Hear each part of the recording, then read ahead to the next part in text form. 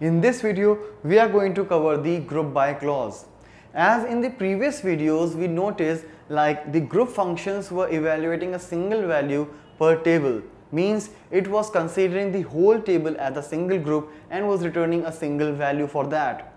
But if I want to split that bigger group into some smaller ones logically, for example, I have the employees table having hundreds of records.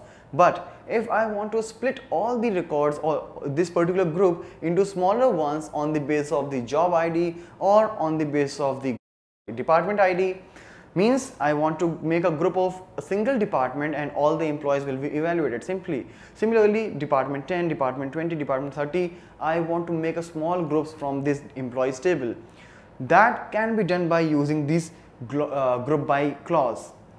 Here I will specify the name of the column on the basis of which I want to create a group. And after that, if from the output you want to filter the group, you can use the having clause. As we have already used the where clause, which is used to filter the rows, but here for filtering the group we will use the having clause.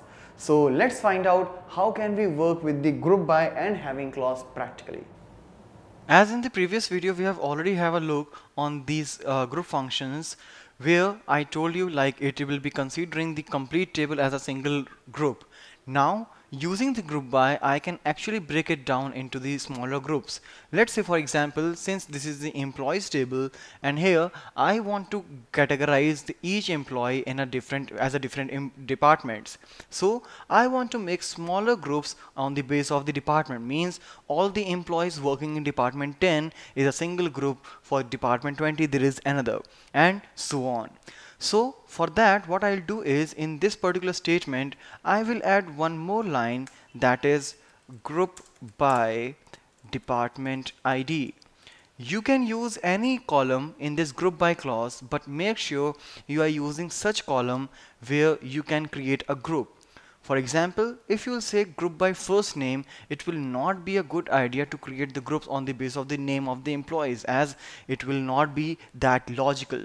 So here I have chosen department ID as a column because you can make the group as per the department, means there are number of employees would be working in a single department. So when I will say group by department ID, here you can see like different salaries are there, but if you will add them up, you will definitely get the same amount, means this same amount is classified on the basis of different departments. And if you want to see the departments as well, you can simply add the department ID in the select statement as well, so that you will have a look on that particular column as well. So here you can see like department 10, 30, null, there is one employee who's not in any particular department, there is null, and rest of the departments are there. If you want, you can also go for the order by clause. Alright, let me add the previous one. Some salary, department ID, group by department ID, order by 2. When I say order by 2, that means the second column in the list. So here department 10, 20, 30, 40, 50, 60, 70, 80 along with their respective departments. Similarly, you can also do the grouping on the basis of multiple columns. For example, if in the same query I will add one more column like job ID. So now it will be on the basis of the job IDs as well, department ID and job ID both. So here in the select group by statement, I will pass first of all department ID and then after the group job ID, because the sequence actually matters here. Because whenever you will say group by comma department ID comma job ID, that means first of all it will consider the department and then the job IDs under that particular department. So here again I'll say order by 2, 3. So now here you can see it is being more classified. For example, department 10 is having a single job ID, that is AD assistant, so that is 4400. You will get the same amount here as well, department 10 4400, right? Now in the next one, you can see the total of department 20 was 19,000. But how this 19,000 is being classified? Inside department 30, you can observe there are two different job IDs, MK, that is marketing manager, marketing representative. Alright, and here for marketing manager, all the employees working in marketing manager, it's the total amount is 13,000. For all the employees working in marketing as a marketing representative, the total is 6,000. If you will add 13 plus 6, it will be 19. So it's all about like how you want to classify and how you want to elaborate your grouping.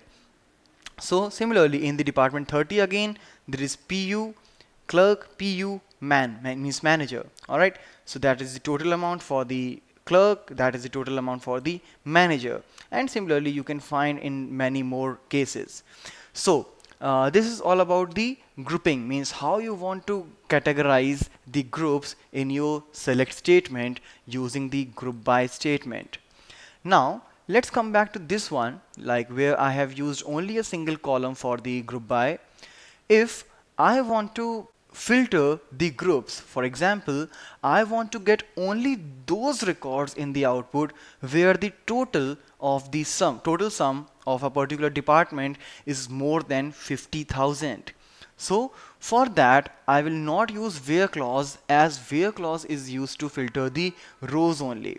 But whenever I want to filter the particular group, I will use the order having clause. So here for the having clause, what I'll do, let's go for a single column. Sum salary and department ID, group by department ID, having sum salary is greater than or equal to 50,000. And again, if you want, you can use order by 2. Alright. So here you can observe, like in the output, you are getting only those records, only those groups I should say, who are earning, whose total salary is more than 50,000. Basically, you cannot use any group function in the where clause. The reason is like grouping is done after the where clause, means by the time where clause was executing, at that time the grouping is not done. That is why you will not be able to use any group function in the where clause. And here for putting the group function in the condition, I will use having clause, where having will be used in order to filter the groups.